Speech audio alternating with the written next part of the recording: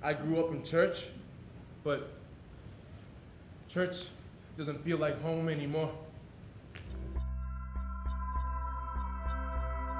The same archbishop and chaplain who had laid hands on me for healing had been on a witch hunt through the seminary, and gay folk were being cast out. So there was a real level of fear about revealing myself to anyone. I didn't laugh at you. I smile at you. And if you let me, I will tell you why. Like, I know people call Seattle godless, but I think that's a ridiculous thing to say. Seattle's not godless. Yes, there's a thirst for truth here. Like in Seattle, it's not good enough to just believe something. It has to be proven. It has to be substantiated. It's almost scientific. I began to study Western psychology. Now the problem with psychology is that it doesn't address the spiritual. I think Freud said, all psychoanalysis will do is make you a normal neurotic.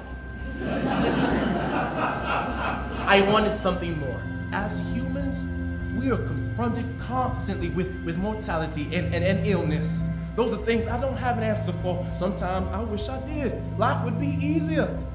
But it's not about it being easy, is it?